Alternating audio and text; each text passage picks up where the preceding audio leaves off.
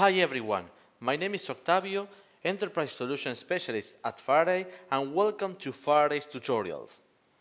In this video, I will explain how to add an evidence in a vulnerability in Faraday. For this tutorial, we are going to jump into the vulnerability section.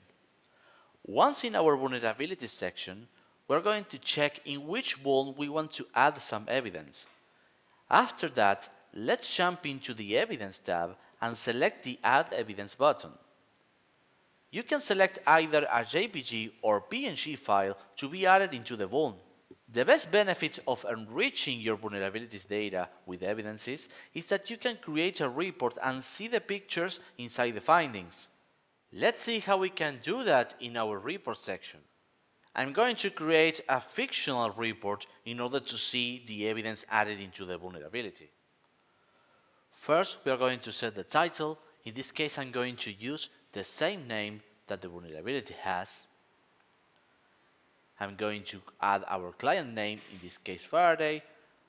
I'm going to check if I want to use a different template. In this case, I think I'm going to use the legacy one. And then I'm going to filter the vulnerabilities I'm going to include. In this case, I'm going just to select the confirmed ones. And then I'm going to create the report task. Once this is done, we are going to download the PDF report and we are going to open it. We're going to see our report index, the executive summary with some graphing, our summary of findings, and then the technical summary in where we are going to see our evidence already uploaded into the vulnerability. So that would be it. Thank you for watching this video and see you in the next one.